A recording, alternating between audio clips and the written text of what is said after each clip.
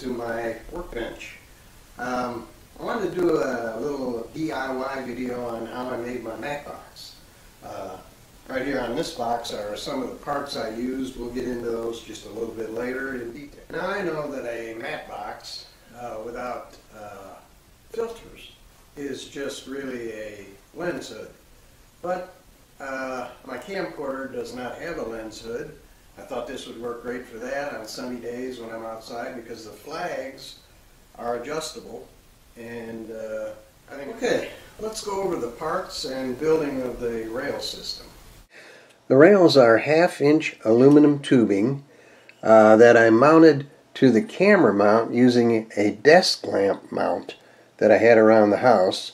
The tubing fits perfectly into the mount, and the mount can mount right here. But you could also use these 1/2-inch electrical cable clamps, the ones with the 1/4-inch screw on the top.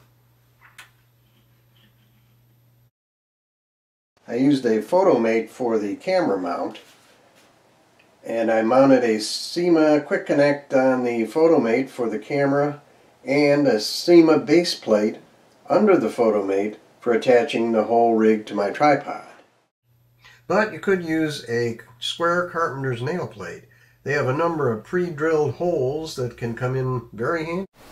The SEMA base plate has a removable pin system right here that has 1/4-20 threads. I used the base plate on the bottom and then was able to connect a handle to the base plate using the 1/4-20 threads here.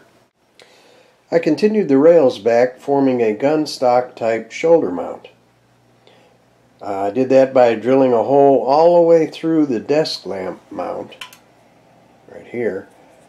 Drilled a hole all the way through that. The shoulder pad is a nail plate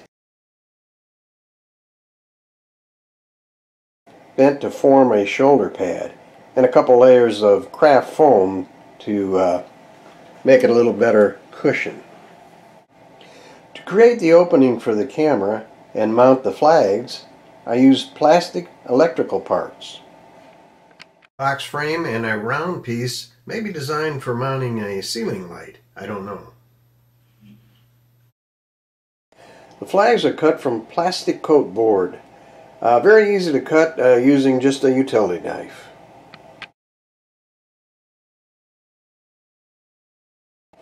The plastic coat board is strong enough so that you can put screws through it and hold the hinges in place with no problem.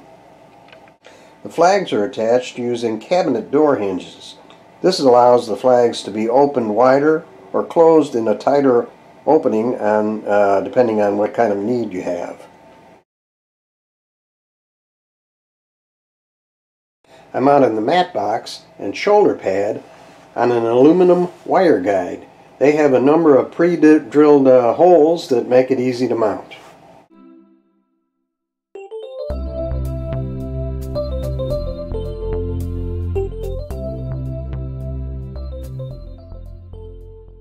So there you have it, a DIY rail system with mat box for filming outdoors in bright sunlight. I'll see you next time.